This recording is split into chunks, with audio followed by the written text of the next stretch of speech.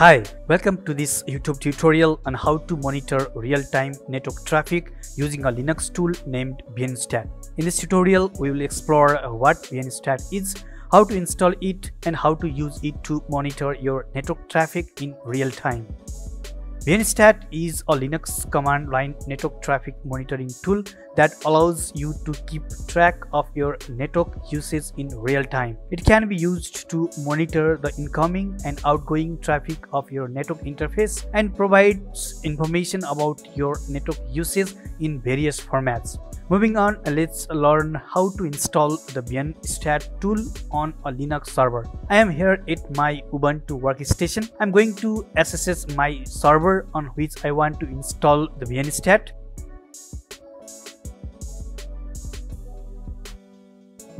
Let's check the distribution of the Linux server and its version.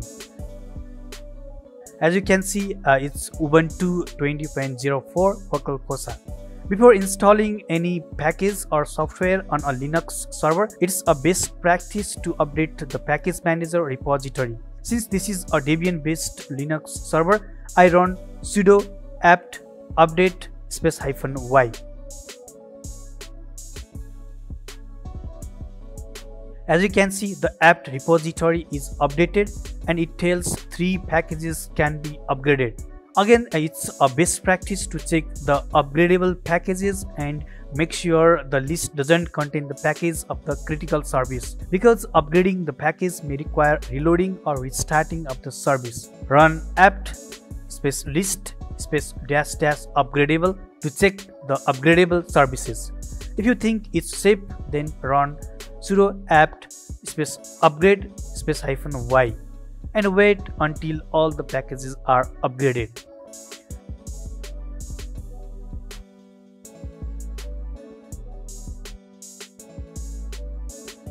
Now we are ready to install the Vnstat. Run sudo apt install Vnstat. After the Vnstat is installed, check the status using systemctl status Vnstat. If it's not running, start the service using systemctl start Vnstat and check back the status. Also, it's good to enable the Vnstat so that it runs automatically in case of server reboot.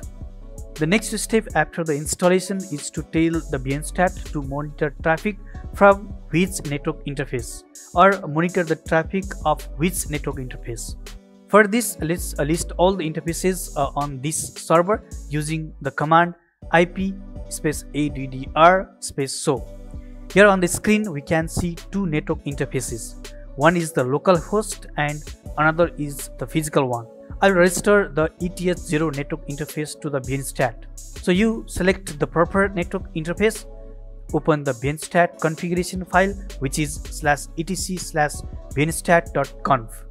Go to the line that starts with interface. Type the interface name within the double quotation and save and exit the file. Now let's run the Vnstat command and check the output. As you can see, instead of the network traffic statistics, we can see ETH0 not enough data available yet. To get the data, let's restart the Vnstat service and check back.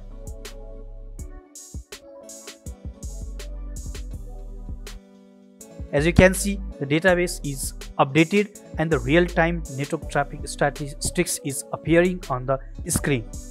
Now with just Vnstat command, we can see the monthly and daily report. Let's move on and learn how we can monitor the current or the real-time traffic. For this, append the -l option with the command Vnstat. Here we go.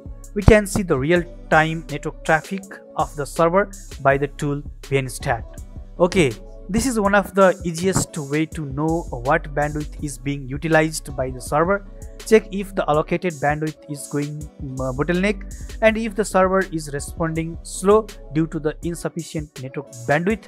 We can monitor with this tool and know what is actually happening. There are some other options that can be used with the Vnstat to monitor network traffic of the different time or the range of time and date and others.